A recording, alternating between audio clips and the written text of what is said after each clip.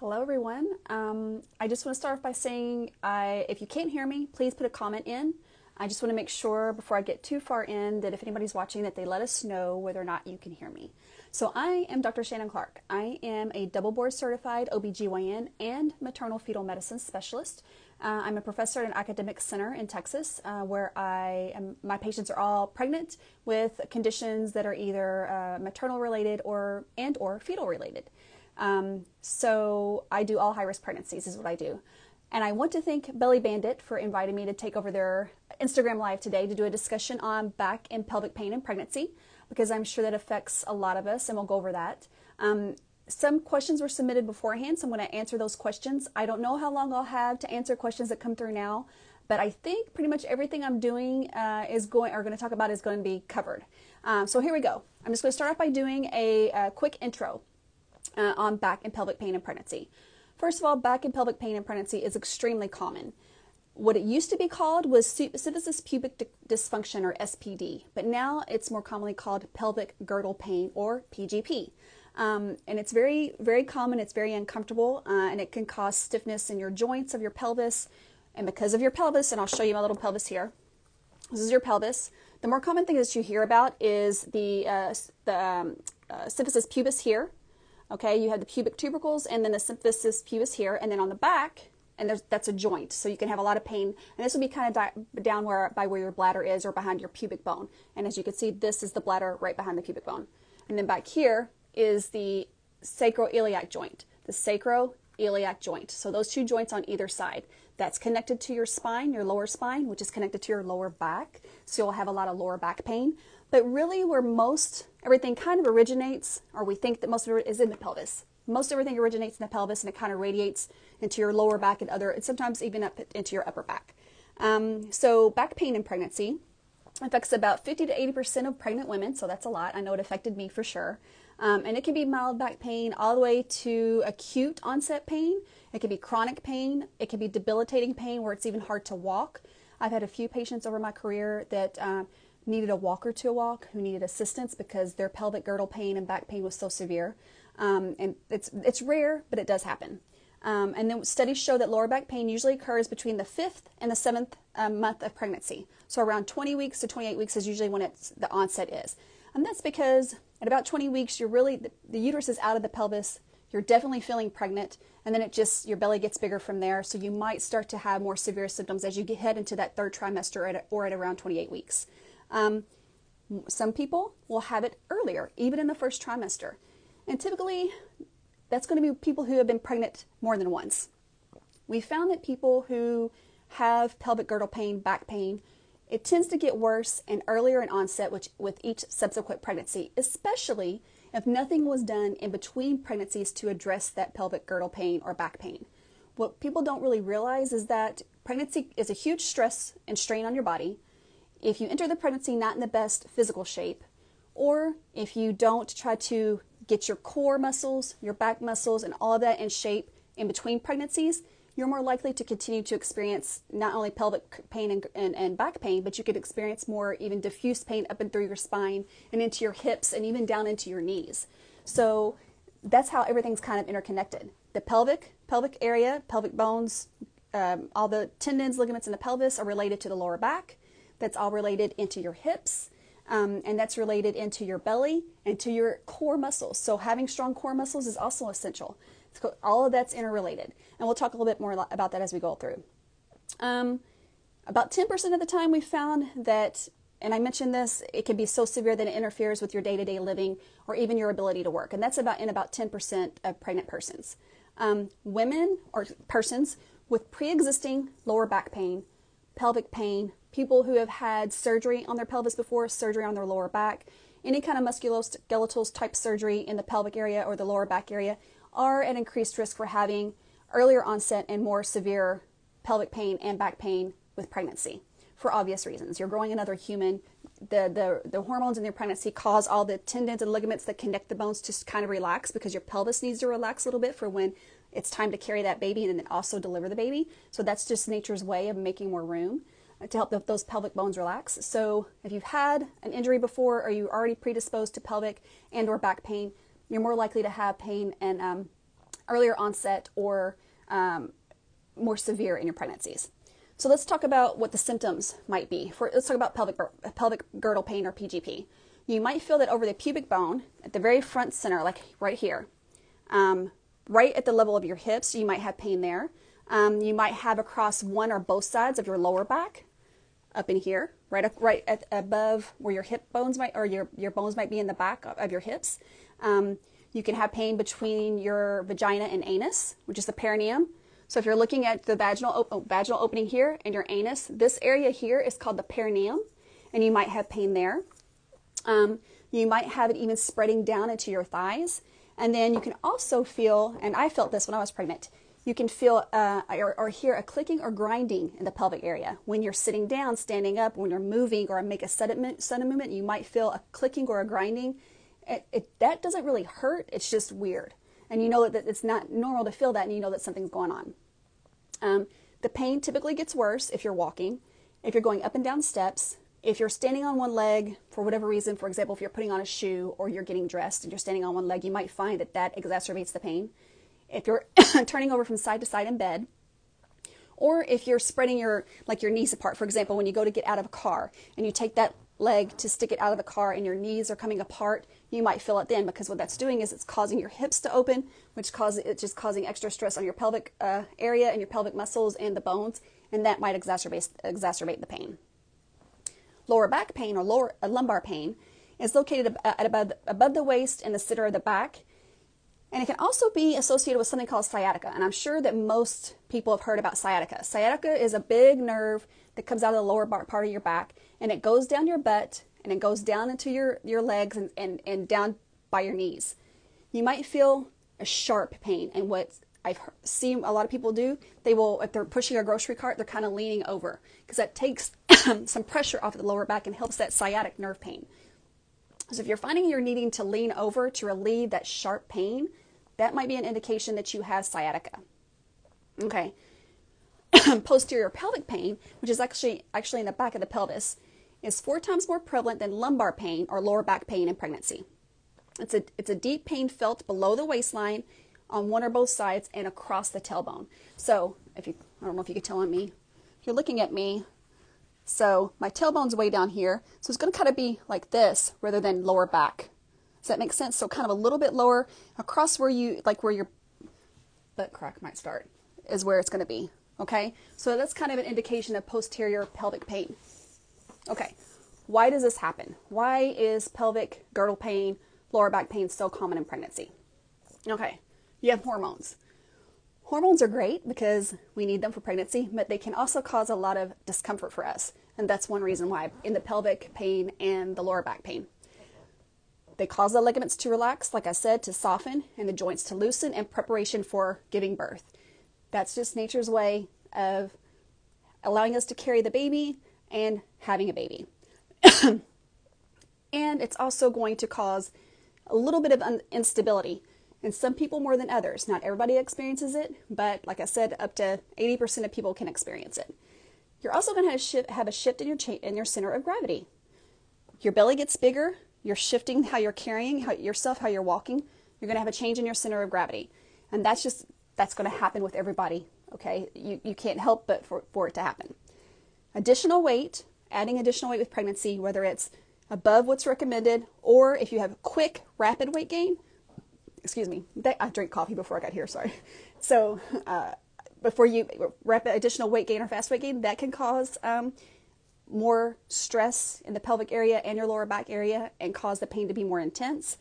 If you have poor posture or you're carrying yourself in a not so ideal way, that can add some stress too. For example, like I said, poor posture, excessive standing and bending over can trigger or escalate back pain. And then stress. Stress, for whatever reason, accumulates in the weaker areas of our body. So stress can affect how you carry yourself. And if your core is not the strongest area of your body, I know mine's not, then you have a weak core that can also, the stress can cause that to lead into lower back pain and pelvic girdle pain. So stress plays a role as well. So one of the questions that I got was, what types of products, therapies, lifestyle changes can help with back pain? Now, I'm not going to go through all this. There's a lot here. a lot here, and I want to save some room for questions if I can get to them.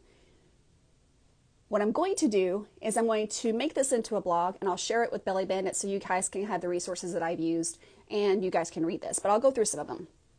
The key is to get diagnosed as early as possible to prevent long-term discomfort over the course of your pregnancy, or to keep the pain from getting too bad.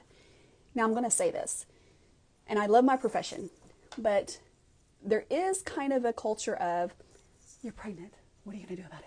It'll get better when you have the baby.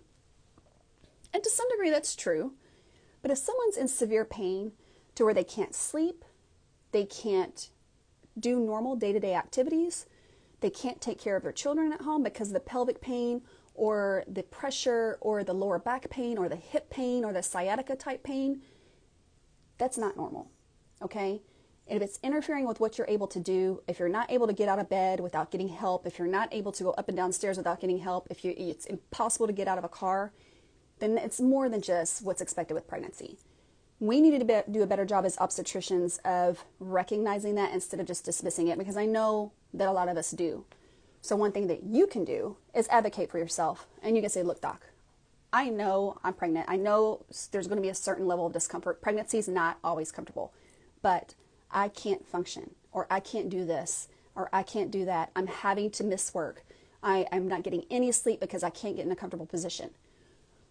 One thing, and those of you that know me on Babies After 35, that I'm a huge advocate for is pelvic floor physical therapists. They know the pelvic floor, they know the pelvic area, and they know how to help people who are pregnant to deal with the aches and pains of pregnancy, especially if it's getting to the point where it's really interfering with your day-to-day life. So you can do your own referral. A lot of times you don't need your doctor to get that referral. But if you do, you need to ask your doctor, hey, I want to be seen by someone, a physical therapist or a pelvic floor physical therapist, to help me with this.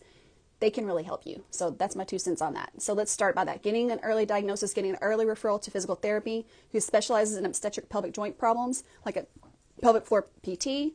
They can help teach you stretches, exercises, and I'll go through some of those, but I don't have time for all that here, but I'll give you guys some resources.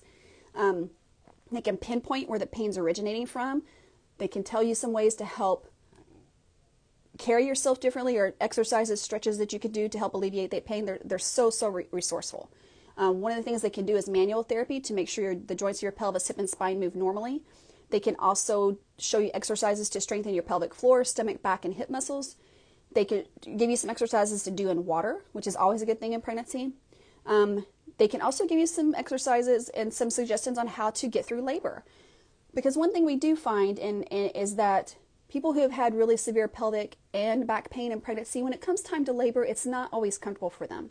So getting that addressed sooner than later so that we can have coping mechanisms, or we can have some exercises to help get you through labor better, is ideal. They can also do pain relief such as the TENS unit, which someone had asked that on a question beforehand. Yes, they can do that. The physical therapist can do that.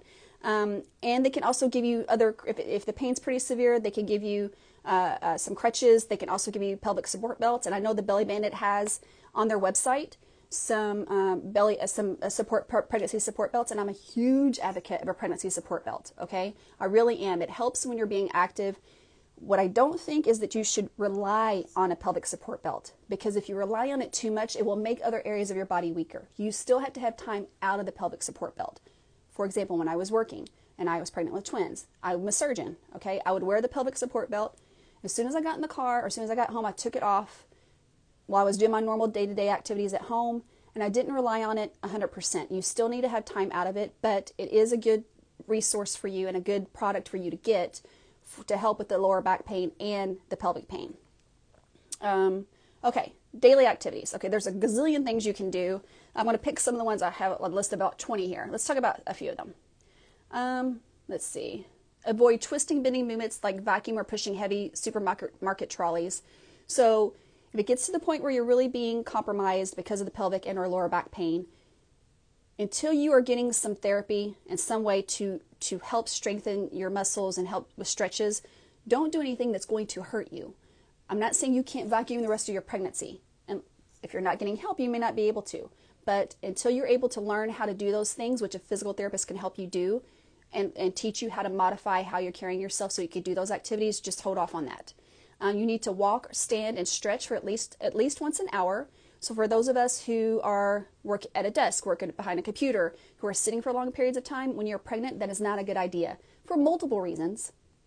I won't go into all that, but it's never a good idea for any pregnant person to be sitting in one position for a prolonged period of time. You still need to get up hourly and do some stretches and move around. What else? Avoid lifting heavy weights, loads. If you're going to do it, you need to do it slowly and make sure you kind of widen your gait and do it at a nice, slow, controlled pace. You could sit down to get dressed and undressed. And the reason for that is if you're standing up, you're going to tend to go on one leg more than the other or raise up that one leg, which can exacerbate your pain.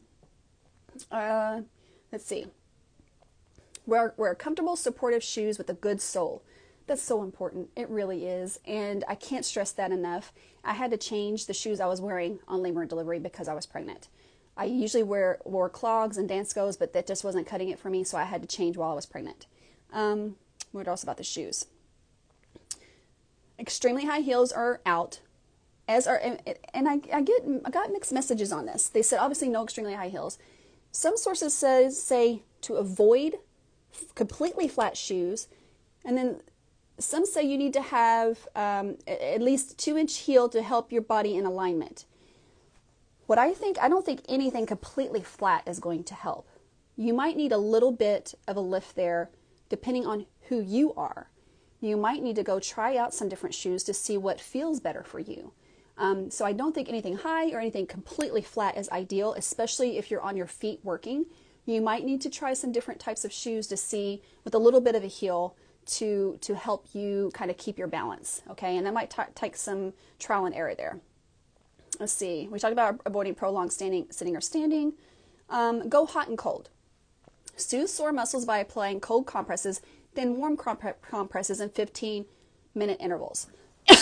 So I was brought up of the thought that if you have a muscle strain, a muscle spasm, you apply heat right away. Until my good friend who's a chiropractor said, actually, the more you warm it up, it recruits blood to go there, which might cause it to throb more and actually hurt more. So start with cold first to kind of cool it down, chill it out, then do some warm. And you don't want to do too cold or too hot. Either extreme. You want to do middle of the road, okay? But alternating it is key. Sleeping in a comfortable position. A lot of times people find that putting a pillow in between their legs helps. Those body pillows, you can kind of contort them into ways that are more comfortable for you. Massage. Massage is ideal. And now I've heard different things about the cutouts on the massage table. I know ACOG says you can do that. However, when I posted a video about that, every massage therapist says, no, we don't like the cutouts. And they gave me a gazillion reasons why. And I trust them because that's what they do. It's their profession. So I'm going to go with massage therapist. I'm going to say if massage therapist says don't use the table with the hole cut out for your belly, then don't use it. But let them know you're pregnant. You want to let them know you're pregnant so that they can, and you want to go to a massage therapist who knows how to do massage therapy on a pregnant person and is comfortable doing it. I've heard several times where they went to get a massage, the therapist they were assigned to said, I'm not touching you, you're pregnant. I'm not trained to do that, or I'm not comfortable with that. So make sure when you go to sign up for a massage that you tell them, I'm pregnant, I'm this far along. Different massage places will have different rules about how far along you need to be. A lot of them won't do it in the first trimester and want to wait to the second trimester. So just make sure you check that out first. Okay, exercises. Regular low impact exercising using light to moderate effort is recommended for pregnancy, and that's in general. What I generally tell people is whatever exercise level your body was accustomed to when you got pregnant is what you can maintain for a majority of your pregnancy. I have a friend who's actually, very competitive athlete and is in really, really good shape. And she's maintained most of what she was doing. But then your body kind of changes, your stamina changes, and you might need to change your exercises based on the size of your belly. And that's fine too. But you don't want to start doing something crazy when you get pregnant that you've never done before. Your body is not going to have it. Okay, so that's an important thing to remember. So whatever your body was accustomed to is good. Now, if you entered pregnancy not with any kind of physical activity, which some of us do, you might want to consider walking 30 minutes a day, some light resistance training, but nothing crazy. You don't want to start doing an exercise that's going to hurt you because you're not used to it. But I'm not going to say if you've never had exercise or didn't have a regimen that you can't do anything in pregnancy. No, you can still walk. You can do some light resistance training, but that's pretty much all I'm going to recommend for somebody whose body is not conditioned to anything more extensive. Some walking, but regular routine walking is ideal. There's also a lot of other types of, let me back up, the exercise thing. It's our nature to think, well, I'm hurting, my back and my pelvis are hurting, I'm not going to do any exercise, it's going to make it worse. Well, it could be that you not doing any exercise is what's making it worse, okay, or stretching. What you need to do is see the physical therapist so that they can assess you and let you know what you need to do. Just don't assume because you're in pain that you shouldn't do any physical activity, because that may not be the wrong approach. Getting that second opinion from a physical therapist and people who do this every day is very, very important, because I'm going to be honest, and I love my field, we're not trained in that. So if you're going to ask me those questions, I'm going to say, see a physical therapist, because I know what my limitations are, okay? And I'm definitely not going to say, because I don't know, you shouldn't do anything. That's not fair either. I'm not going to tell you not to do it because I don't understand it. So if that's what your doctor's telling you, then you might want to say, we need to discuss this. Send me to somebody that can give me a recommendation because that's their expertise, okay? All right. So let's see, some good exercises.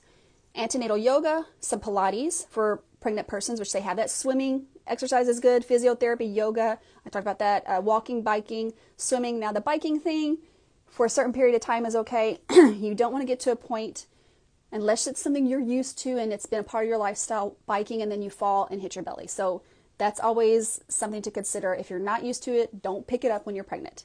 Meaning, don't pick up the hobby of biking if you weren't used to that before you got pregnant. Let's see.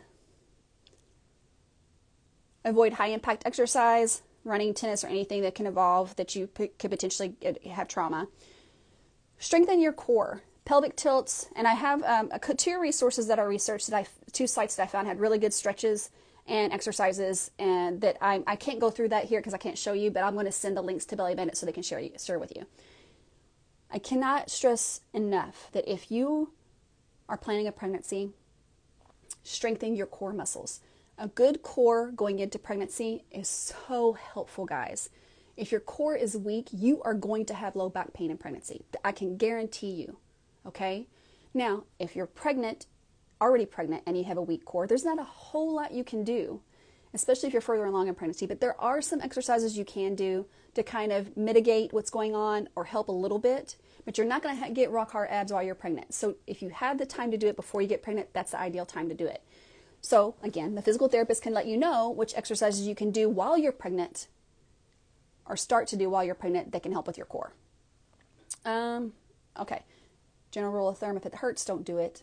If it's making your pain worse, don't do it. Talk to somebody and see if we can alter what kind of exercise you're doing. Okay. What things that you should avoid? Standing on one leg, bending and twisting to lift, carrying a baby on one hip. I had twins, and one of my twins was really big, and my boy was really big, my girl was really small, and he jacked up all of this. I didn't even realize it because I was always carrying him like this, and I already had back issues because I was on bed rest for 2 months, and I didn't have time to do anything because I went back to work and I had twins at home, and I'm still paying for it, and it's been 4 years. So all of that's interconnected. How we carry ourselves, how we carry our babies, all of that's interconnected. Avoid crossing your legs, sitting on the floor or sitting twisted like this. If you're sitting on the floor and you're pregnant and you have pelvic and back pain, getting up is not going to be easy or fun. Okay? Avoid sitting or standing for long periods of time. Let's see, pushing heavy objects like in the grocery store, and carrying anything one-handed. The other thing that I always say when I get a chance, watch the backpacks, the purses, the diaper bags. We have a tendency to put our whole entire lives in there, and the next thing you know, it's 15 pounds. That's not going to help you. So just minimize what you're carrying and have your necessities in there, and don't let it get too big, because carrying a backpack or a shoulder bag or anything that's really heavy when you're pregnant is not ideal. Okay. Now, I will send these exercises again to Belly Bandit, or I'll put them in a blog or something, and we'll share eventually soon. The next question is, what stretches or exercises can alleviate back pain? Now, the first, and I researched all this, and these are just random websites. I went through a lot of very notable ones, and then I went through some not so notable ones, and I actually found two that had excellent examples of stretches and exercises you can do in pregnancy with pictures and even videos. The first one is going to be on, it's orthocarolina.com. And if you go to orthocarolina.com or you Google safe exercises to combat low back pain and pelvic pain during pregnancy, and the website is orthocarolina.com. This is excellent. I love it. I love it. I actually didn't see it until I was researching for this talk. And I'm telling you, this is so good. They teach you how to do the pelvic tilt, sitting, seated, standing. They teach you how to do the quadruped cat, the bird dog, all these things you can do in pregnancy, the resisted side step, resisted kickback, and they give you how to do it, how many reps to do, and they give you pictures of how to do it. This resource is excellent. Now, the next resource is abilityrehabilitation.com. And the title is 8 Great Pelvic Floor Stretches to Do During Pregnancy. Again, on abilityrehabilitation.com. This is excellent as well. This gives you videos on how to do things in a chair at home and on the floor. So this is really, really, really, really good. And I love this. And this is actually be good for people that aren't pregnant, actually. Both of these resources would. So those are my two top picks for things that I found online. And again, I looked for a couple hours to try to find something like this, and I don't even know these businesses. I have no affiliation with them whatsoever, but I like their blog and what they put out. Okay. Next question. Are subsequent pregnancies typically more uncomfortable than the last? Is there any correlation? The answer is yes. I already answered that.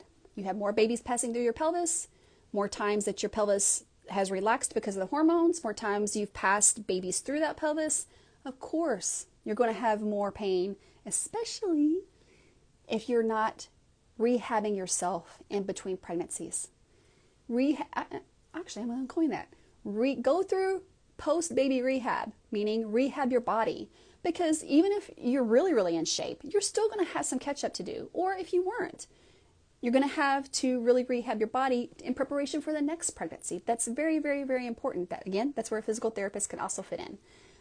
So because of the different pregnancies and the hormones and relaxation of the ligaments and the pelvic bones and the lower back, yes, that's going to cause it to occur, and it could be worse in subsequent pregnancies and occur earlier.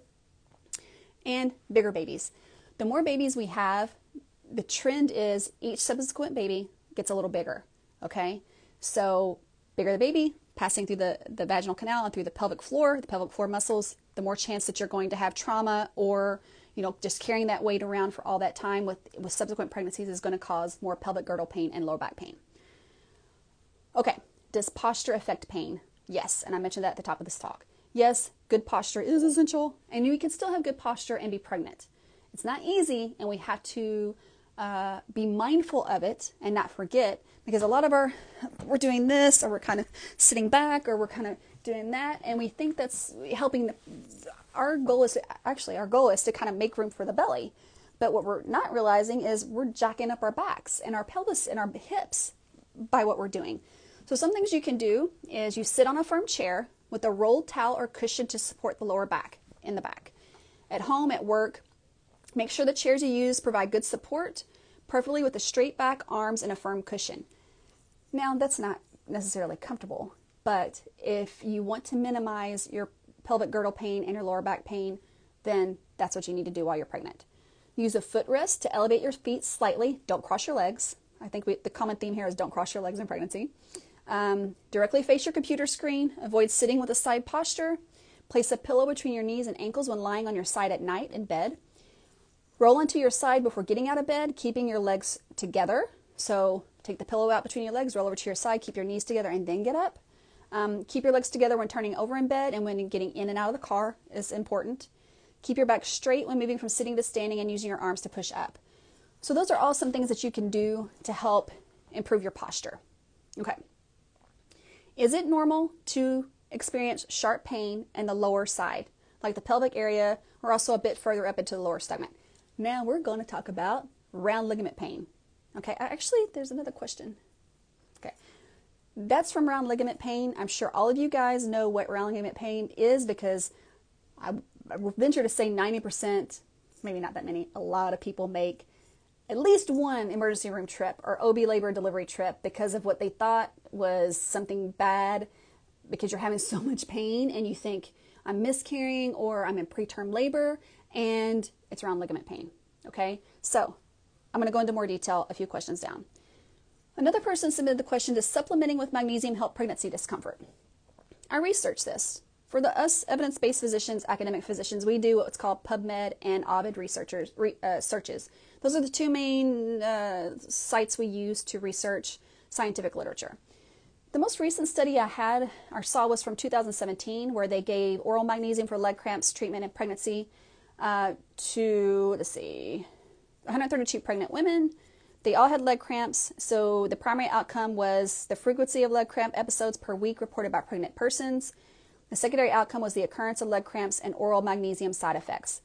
Basically what they found is oral magnesium supplementation during pregnancy did not reduce the occurrence and frequency of episodes of leg cramps, and it caused more GI distress, diarrhea, and side effects. Most prenatal vitamins, maybe all, but most prenatal vitamins are going to have some magnesium in them. If you're finding that you're having extra muscle cramps before you start taking a bunch of magnesium, maybe get your magnesium level checked to see.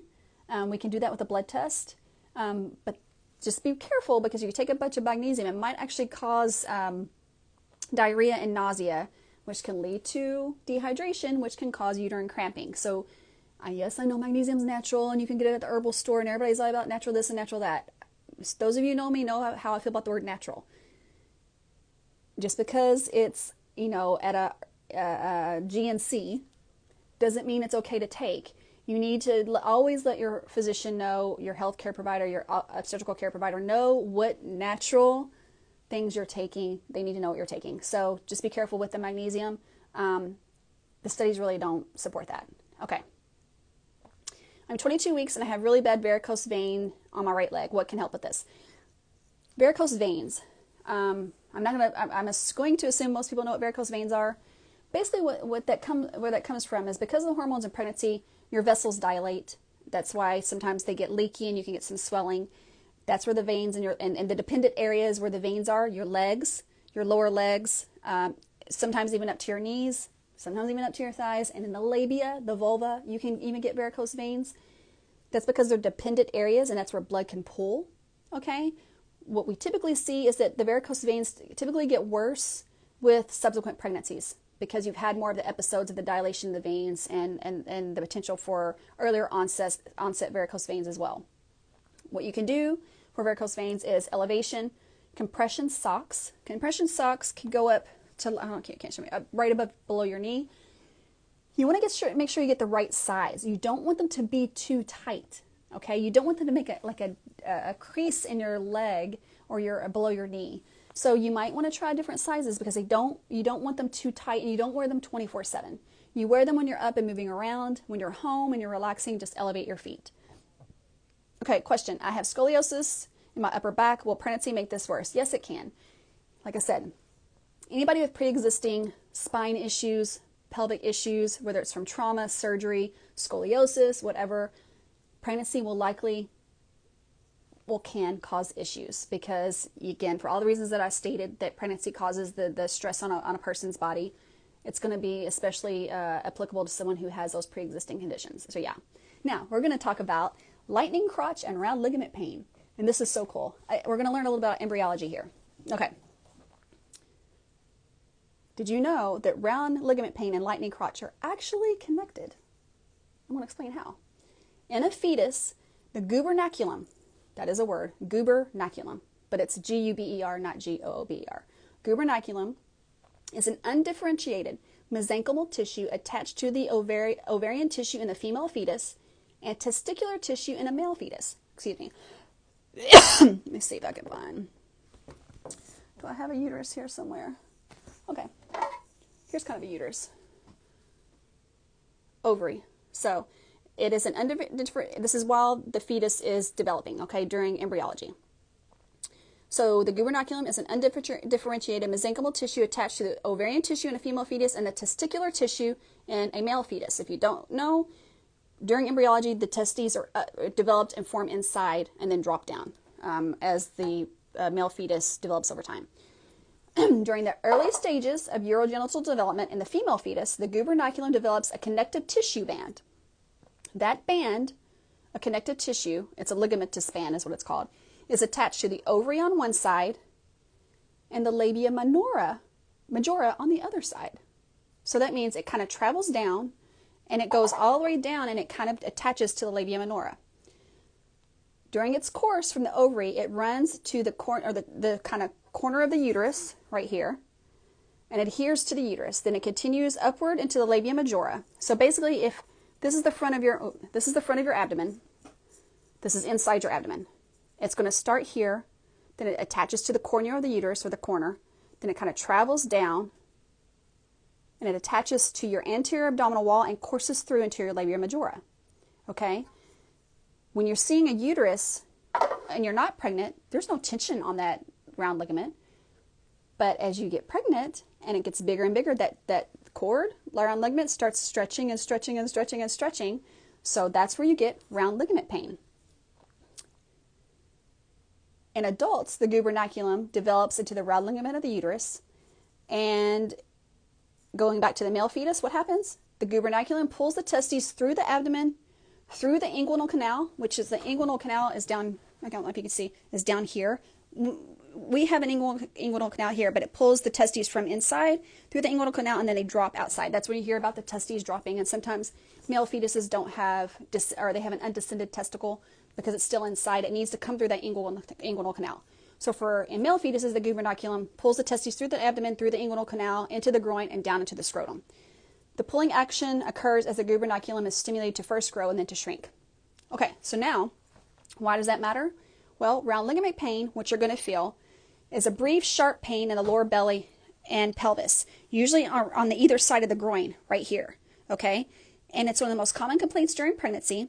However, the discomfort is considered a normal part of pregnancy as your body stretches and grows, and happens most often during the second trimester.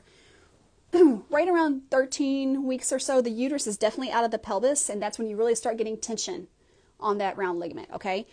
What people will think is that they'll feel really sharp, almost lightning pain here, and it's usually on one side worse than the other. It's very rarely to have round ligament pain on both sides. It can happen, but it's more common to have it on one side or the other. You might feel it when you go to stand up, when you make a movement, and you'll feel like, ugh, and it's like something's going on, and it can be pretty painful. It can even bring you to your knees or tears to your eyes. It can be very painful. Excuse me, I'm take a drink of water.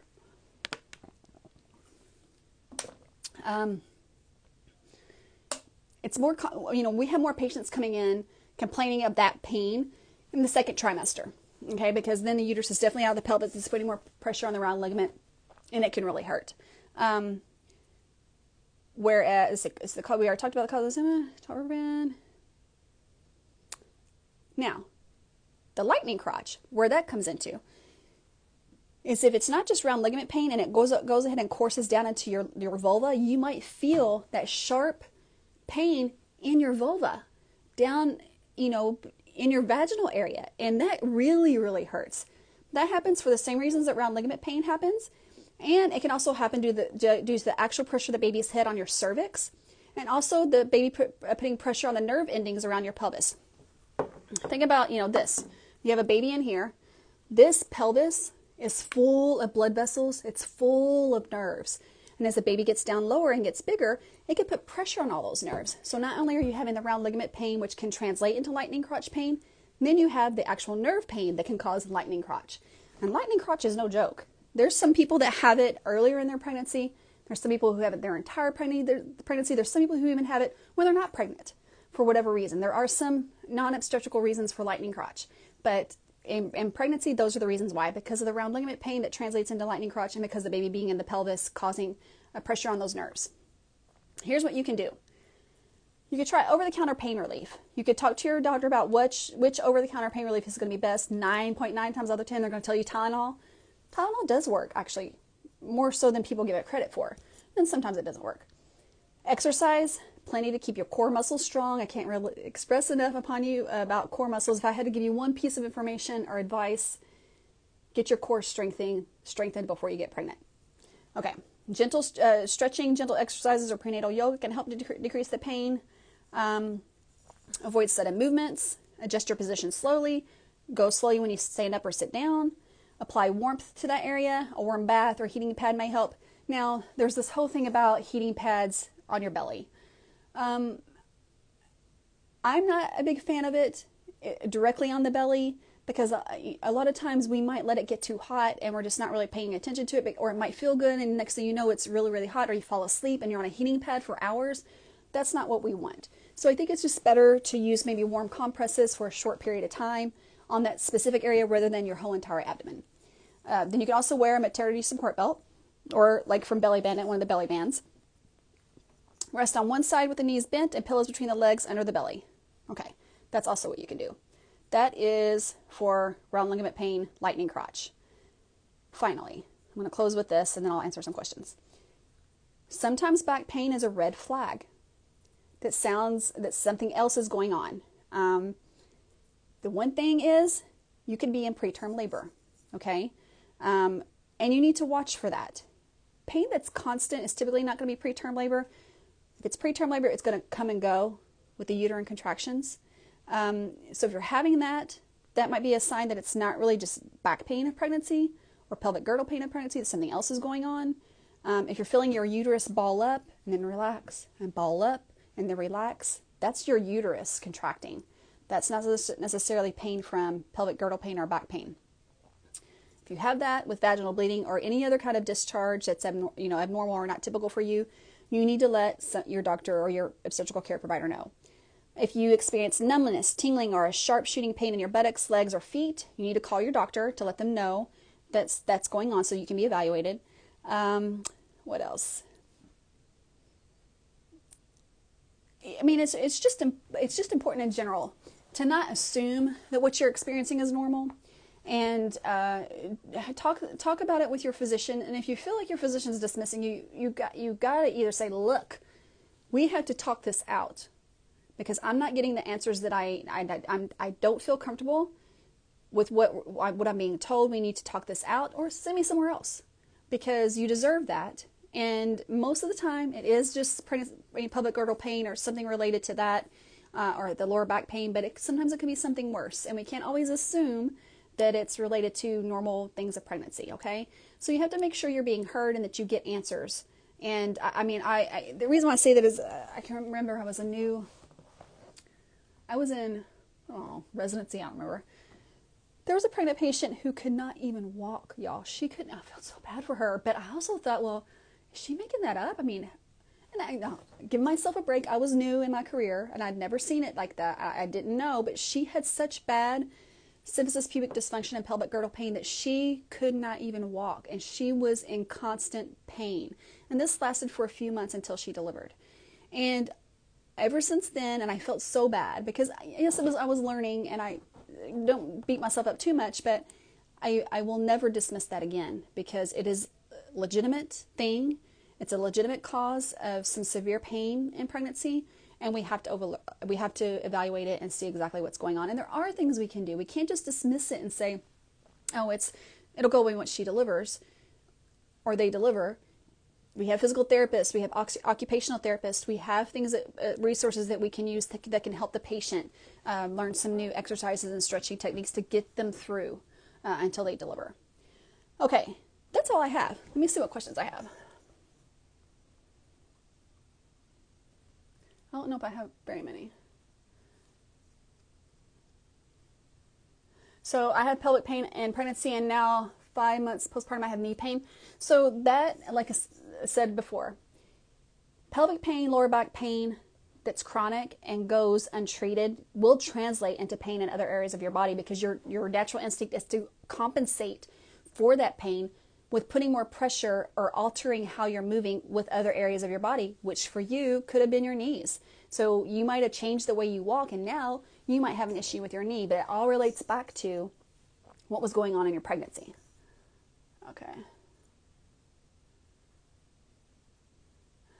I'm 25 weeks along, and the pain I felt is on my left side, which is the only side I use to sleep.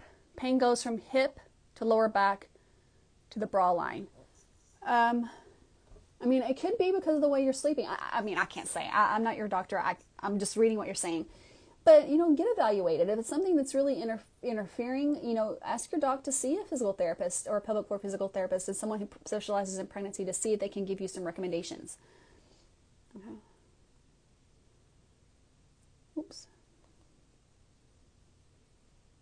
Anybody else? Someone agreed with me that flat shoes are the worst. Okay. Oop. Where am I from? I live in Texas. I'm from Kentucky, but I live in Texas. Acupuncture once a week. What are your thoughts? My thoughts on acupuncture. I have a love-hate relationship with acupuncture, actually. I don't think it's going to hurt. I don't. I actually did acupuncture on my last attempt to get pregnant with the twins because I went through, those of you who don't know, I told my story extensively on Babies After 35 about my journey to have my twins. I delivered them at 9 days shy of my 43rd birthday. Acupuncture is not going to hurt, but that should not be your primary treatment, or you need to be evaluated first to make sure nothing else is going on. I'm never going to tell anybody, don't do acupuncture. I think for me, it was beneficial in that it helped my stress level. Do I believe that it helps a lot of organic disease? I don't know. I'm still on the fence.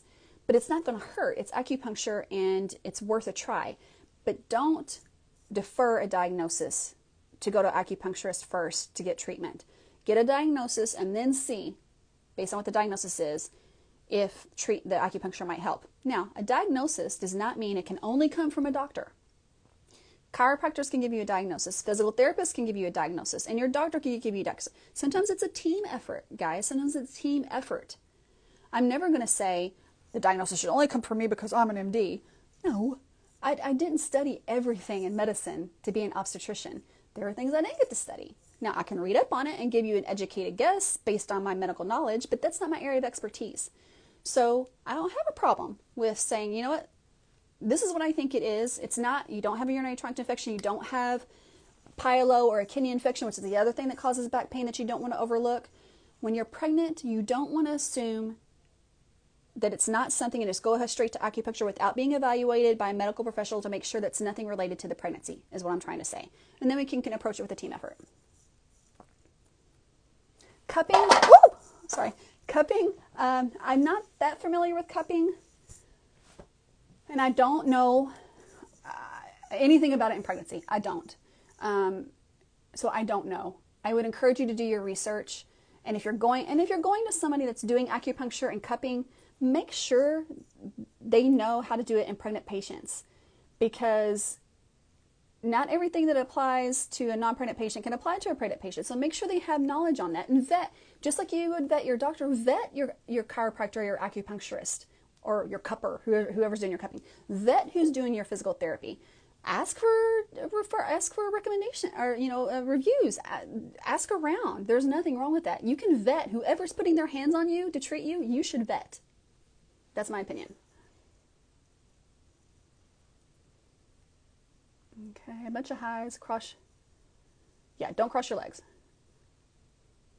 When I was pregnant, was working out, and it actually helped pelvic girdle pain. So that's why you hear, there are studies that say people who enter pregnancy in really good physical health tend to have not better pregnancies, but not as many of the aches and pains, and may have, there is some evidence that they might have an easier birth because their core is in shape. Now, there's going to be some changes in the core because of a big belly, but that, it helps us enter pregnancy with a strong core and a strong lower back, okay? And just musculoskeletally in general.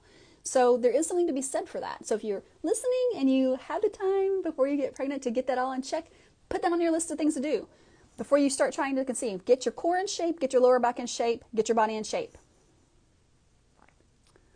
Let's see.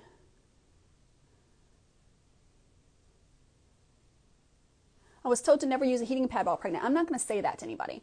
Heating pad you can put on your back, but you have to be, don't fall asleep with a heating pad. Don't put anything directly on your belly. You can use warm compresses for short periods of time, especially if it's on the rod ligament pain.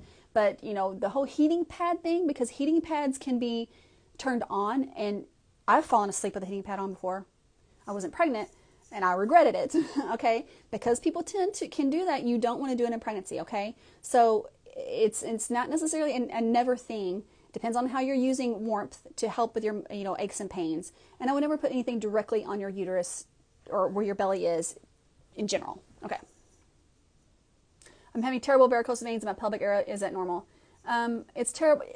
No, it's not normal.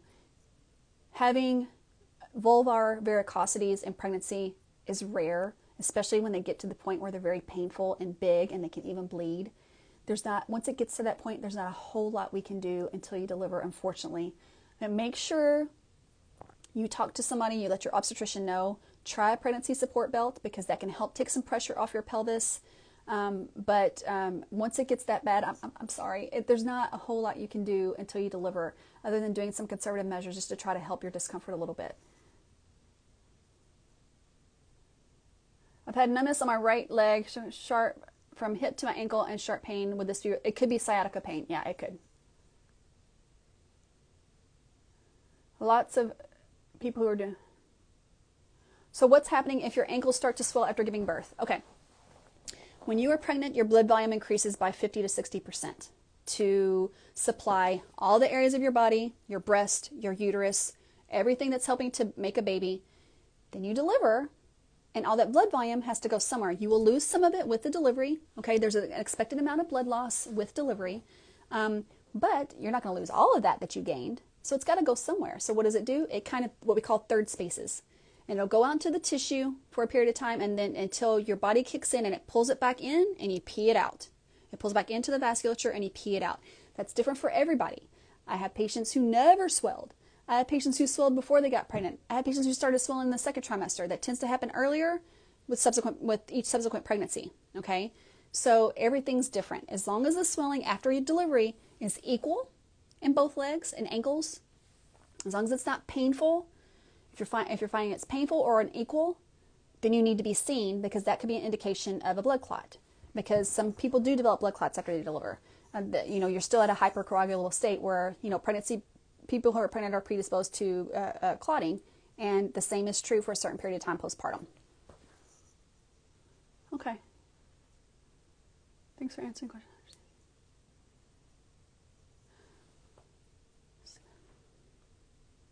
I don't know what they're saying. So I understand sleep on the left side. So it's not about sleeping on your left side. So I actually was going to do a video about this. I'm on TikTok, also as TikTok Baby Doc. And I do a lot of educational videos there that I share on my Babies After 35 on Instagram. It's called a leftward tilt. When you're laying, as you get out of the first trimester and into the second trimester, there is the vessel, the IVC, that brings blood from your body back up to your heart to oxygenate and then be pumped out to the body again. It's a big vessel. It's the aorta and the vena cava that course up behind the uterus. Okay? The vena cava is what's bringing the body from the peripheral tissue in your body back up into the lungs to be oxygenated again and then pumped back out. As your uterus gets bigger, it puts pressure on the IVC. So if you're laying completely flat and your uterus is pressuring that IVC, it's not allowing that blood flow to get back up the way it should, and it can cause you to be dizzy, or it could potentially, in worst case scenarios, decrease the blood flow to the uterus. So that's why you hear, I shouldn't lay flat. What you can do is what's called a leftward tilt, to where you're just kind of tilted over to your left side rather than laying flat. I did that a lot. When I used my pregnancy pillow, especially as I got further along and I had twins, I kind of slept like this. It's not that you have to sleep like this. You just have to be tilted to help that uterus kind of tilt over a little bit to the leftward side, so it takes pressure off that vessel, the IVC, or the vena cava. Sorry, the vena cava. That's what we're talking about, and I'm getting ready to do a video on that soon. Okay, I think that's it. I have like 7 more minutes. I appreciate your time. I hope you guys learned something from this. Again, I'll get with Belly Bandit, and I will send those resources to you guys, and I'll put some kind of blog together and share it with Belly Bandit so you guys can get this information. I hope you enjoyed your time. I enjoyed mine. And I hope that I was able to teach you guys a few things. Have a great day. Follow me on Babies After 35 on Instagram. I'm also on TikTok at TikTok Baby Doc. Those are the 2 main places I am. I share a lot of information. I'm also very big on sharing COVID information. So if you need COVID information, I have, which I'm going to add here, I'm going to plug because not just because I'm plugging me, but we need to know about COVID. I have information on COVID vaccinations in pregnancy and lactation, COVID and fertility, COVID infection, and COVID studies, meaning studies that you can enroll in if you had COVID while pregnant or lactating, or you're getting the vaccination while pregnant or lactating. There are studies you can enroll in. That's it. You guys have a great day, and I'll be back with you soon.